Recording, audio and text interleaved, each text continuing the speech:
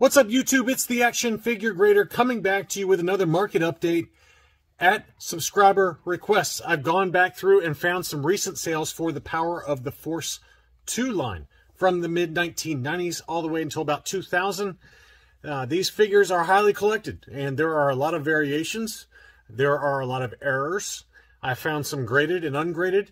We're going to start off with the Rancor monster. We all know about the failed HasLab Black Series project, and I feel like some of the recent sales prices for the Power of the Force 2 Rancor playset is indicative of the fact that there's some pent-up demand now that that HasLab project failed. And so the prices were kind of in a pretty narrow band, but I'd say anywhere from about $130 to about $175 is where this Power of the Force 2 Rancor and Luke Skywalker sold. You can see there he's got the bone in his hand, getting ready to put it in the Rancor's mouth, just like in the movie. It's even got a check out the real feel skin. So it's kind of an interesting thing there. What I also think is kind of funny is that you can almost argue that the paint scheme on this Power of the Force 2 item from, like, you know, whatever it is, 25 years ago is better than what they were showing for the HasLab prototype of the Black Series Rancor. Maybe not. I don't know. Maybe that's a little bit of an exaggeration, but this thing does present really nicely. I love the way it looks inside the box. And so that gives you a rough idea. If you guys are wanting a display 3 3/4 inch scale Rancor, you don't want to pay vintage Kenner prices, you want something a little more detailed, this is a nice option. So that one again sold for $142.50. There's also obviously a Black Series version that is in the 3 3/4 inch scale. That one's going to be a little bit more pricey, but this is a nice budget option for those of you who are looking. Before I dig in any further, I just want to say thanks again to my Patreon supporters and to all my existing subscribers. If you're new to the channel, I try to mix it up. I cover everything from things like this, Power of the Force 2, that are subscriber requests, to Vintage Kenner and to the Vintage Collection.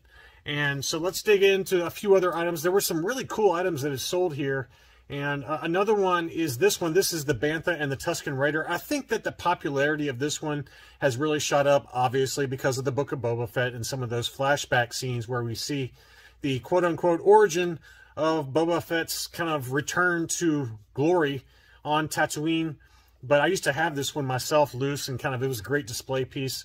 The hair was a little excessive on it, but you know, it was a pretty cool item. I liked having that.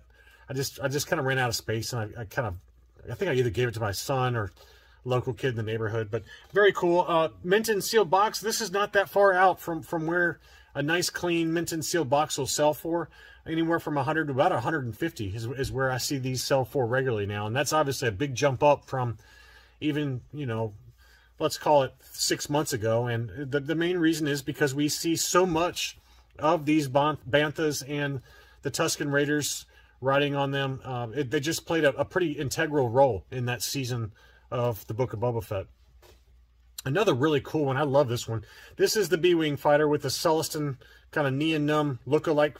And this B-Wing is great. It uses almost the exact same mold, if not the exact same mold, as the vintage Kenner version of the B-Wing. It's just got some updated paint schemes, things like that. Obviously, the packaging is quite a bit different and quite a bit better, since you can see the ship inside that awesome window there. $109.95 is where this one sells for. I've seen a few examples of that figure in prototype format that have been for sale in some of the groups. And we're going to talk more about prototypes in a little bit here. Another one, obviously, that's really picked up steam is the Boba Fett Slave 1. You've got the Vintage Collection version. Well, two of them, actually. You got the Amazon exclusive from about 2010, I believe. And then you had the more recent re-release of the Vintage Collection Slave 1. You had this Power of the Force 2 version. You also had a Shadows of the Empire packaging version. And then, of course, the Vintage Kenner. And this one was a pretty good deal, $89.95 for the mint and seal box Slave 1. That's about right. That's about where they go for. This one was not sealed, mint and seal box, even though its label is that. It was opened, as you can see there at the top. But still, $89.99 is not bad. That's a pretty fair price for it. Mint and seal box, they go for a little bit more. An item that we've talked about in the past are these red card hollow foil stickers. There are not many of these out there.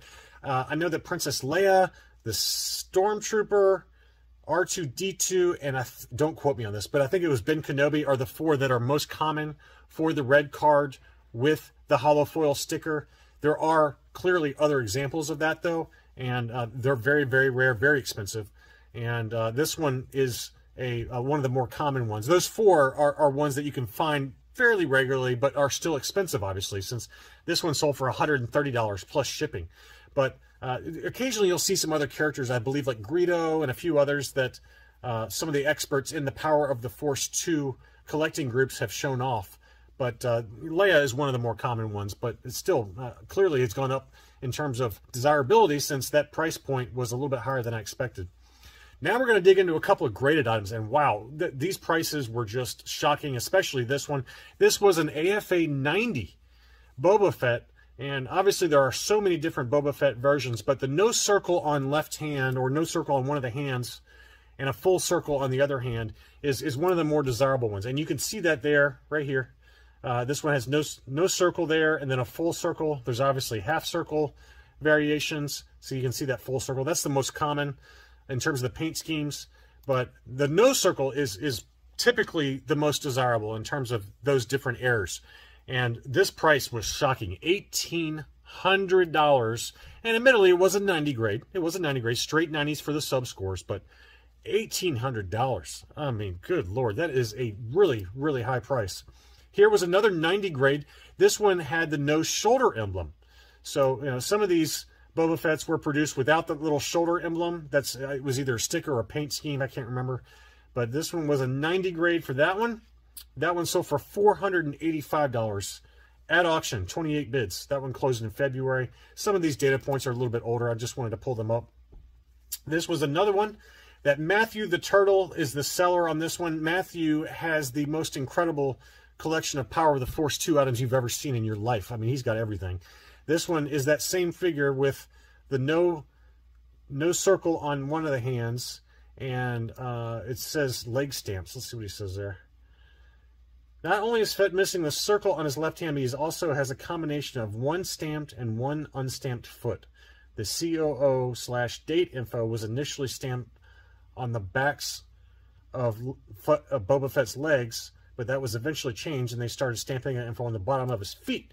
In this case, the bottom of Boba Fett's right foot is stamped Kenner/China, but there's no stamp on the bottom of his left foot, which is where I assume the date stamp would be. So anyway, basically a double error, and that one sold at auction for $217.50.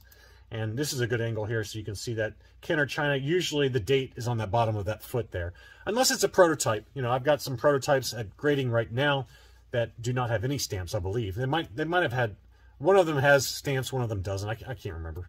My memory's terrible these days. But anyway, that was a really cool error. And I mean, you know, given that it doesn't have the, you know, the circle on his hand, and we saw this AFA 90 example that was on the red card. It's on a different card, earlier card. So it's maybe a little bit more desirable. And this one was clearly higher grade, being a 90, but still $217 versus $1,800. That's a big delta. That's a big change. Here's another cool one that he had. This was a green card missing the cape and the Wookiee braids. So that's a cool one. That was a really cool one. I didn't see that one go up for sale. That was really cool. That sold for $150 on 22 bids. I would have bid on that one if I had seen it. I just didn't see it. So it kind of reminds me of the Vintage Collection version, the VC-186 ? Of Boba Fett, where he's missing the Wookiee braids. We all know how expensive that one has gotten, but that was a really cool Power of the Force 2 era Boba Fett. A few autographs, as I've talked about in past videos, autographs are great for the Power of the Force 2 line because they're not particularly expensive. Some of them, most of them, are not particularly expensive, so they make great items to take to conventions and get autographed. And this one was a tri-logo, or trilingual card back found in Europe. That was signed by Jeremy Bulloch. That one sold for $93. That's a good deal. Good deal there. This same seller had a number on them. This one was numbered 1 of 500. And that one was, again, autographed by Jeremy Bulloch. That was the same price. That was a steal of a deal. And this one was triple signed and was an absolute bargain, whoever got this one. This one was signed by Jeremy Bulloch, Dickie Beer, the stunt double, and then John Morton, who played the Bespin version of Boba Fett in The Empire Strikes Back. So you had 2 of the actors plus the stunt double all on the same card, autographed. And it looked like it also had Daniel Logan, who played a young Boba Fett in the prequel trilogy. So it had four different autographs, and it sold for $112.50. Are you kidding me? That was an absolute deal, whoever got that one. This one just sold. This was the impetus for me to finally get out a Power of the Force 2 market update, was this one. It sold yesterday at auction. It was a miscard of Lando Calrissian on a trilingual card. It was AFA 75, which I thought was very generous given the heavy creasing on the front of the card. You can see that crease goes all the way across from the hanger tab all the way to the left edge and then all the way to the right edge. And they still gave it a 75 subscore. So that was a very generous score, whoever sent that one in to get graded. But awesome factory miscard of Lando on a Boba Fett card back. Probably worth bidding on if I had felt like buying, but I didn't. That one sold for $305. I thought that was a great deal for a Power of the Force 2 miscard. And I think it was for sale for a long time. It just hadn't sold, but they finally put it at auction, and $305 is a great deal. Great deal for that one. This was another really cool one. This was a mock-up prototype of the Hoth Imperial Stormtrooper on a Han Solo in Carbonite card back, the trilingual version that was over in Europe. Now, it was an unpainted prototype. And what's a mock-up, you ask? Well, a mock-up is where the Hasbro and / Kenner employees and engineers are trying to see what the figure is going to look like at retail. And so they'll oftentimes take a blister, take the correct tray, and put in one of these unpainted prototype figures, and then they'll have the factory stamp it on a different card back just to kind of test it out to see how it'll look.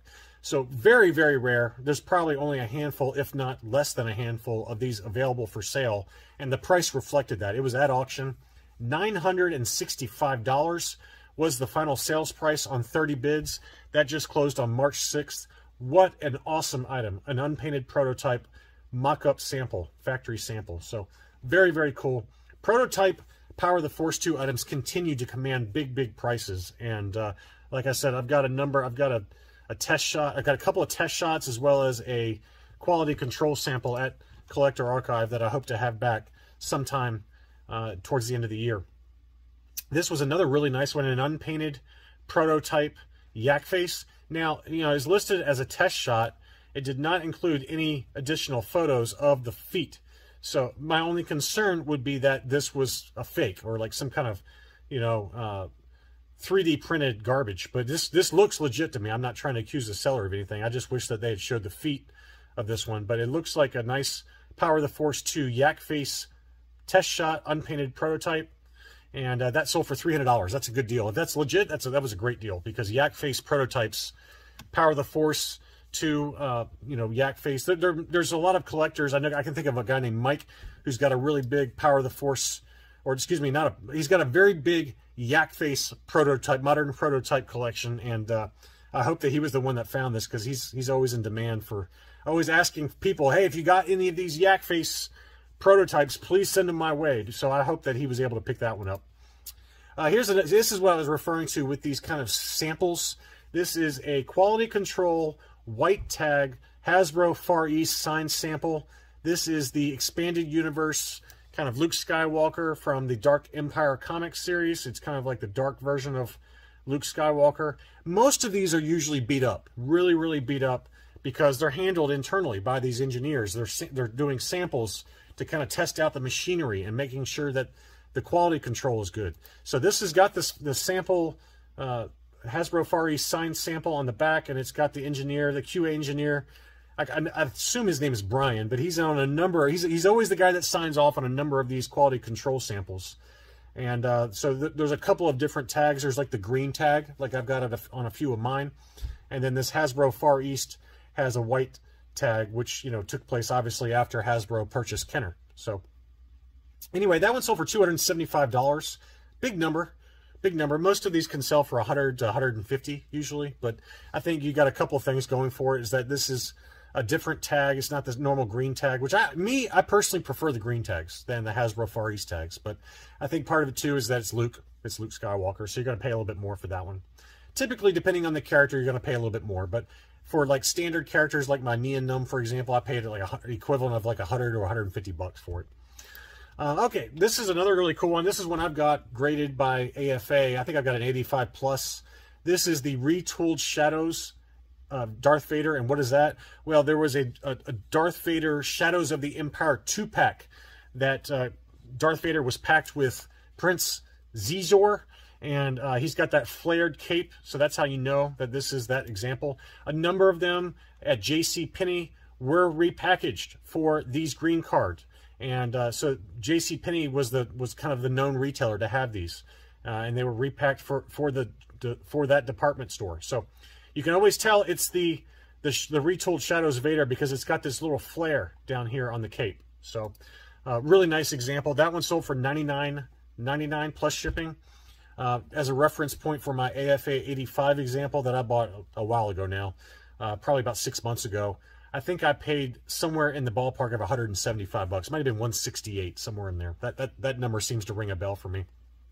So I think, given that this one sold, it was ungraded and probably in the same shape, if not worse shape. Yeah, you can see it's got some card wave to it. So probably not as good a shape as mine. And that one still sold for $110 after shipping. So I feel like I got a pretty good deal now, all things considered, with what prices have done for some of these. Here's another interesting one that Matthew the Turtle had, and this one was kind of a weird Obi-Wan Kenobi long saber, but this is kind of the standard color to his blue saber, this blue color here. This one is the error, and it's kind of like almost like a greenish blue. I don't know if that's degradation or if it's just at the time that this was manufactured, they kind of had like a weird batch of plastics that they used. Who knows? But apparently it was desirable enough because somebody bid on, a lot of people bid on it. It sold for $175 on 8 bids. And this is for a very rare pictured Obi-Wan error with a green long lightsaber. It's very different color compared to the normal blue saber. Excellent overall condition. Very hard to find error. And so that gives you an idea of what people are willing to pay for some of these odd errors that are out there. So that's the great thing about the Power of the Force 2 line. It's almost infinite collectability between all the different regional card backs. You had Italian cards, European cards, Canadian cards, Mexican and South American cards, in addition to the standard US cards. And then you had packaging errors, you had figure errors, you have prototypes. So the Power of the Force 2 line is becoming more and more collected. I know that a lot of the figures look like they've had bovine steroids for about half their life, but it's a really cool line that continues to kind of impress me with some of the cool stuff that's out there. I hope you enjoyed this look at the Power of the Force 2 line and some recent sales prices. Thanks so much for watching, and I'll be back soon.